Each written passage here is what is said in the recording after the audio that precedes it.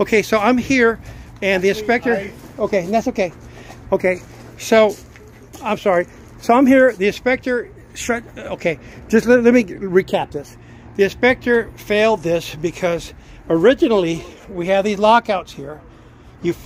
Either PG&E is on or whatever to make these generators work. Now the inspector's saying that that plug might not be the right size, but it is because there was a permit already done for this. Now Tesla went and ripped this out, pulled this out, and put it over here. And they left the lockouts here. Secondly, Tesla, this was over here, and Tesla moved this over there. So now they're accountable as far as I'm concerned. I want it done correctly. I want that resolved, and I'm counting on Tesla now to get this all resolved, but whatever means, so we can get this signed off. And it is what it is. No, that's not right to have that hanging out there. Bye. Okay, so what I'm going to do now is I'm going to send this video out to Tesla to make sure that they come up with a drawing and sign it by an engineer, so that we have all people on the same page and we have it in a drawing. The inspector's up there now inspecting the solar panels. He's doing his job, and he brought up the license, the C10 license.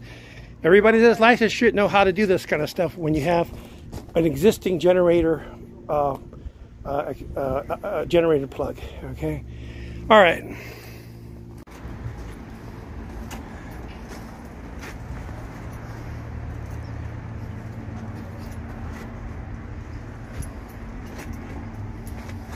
That's the switchgear, right?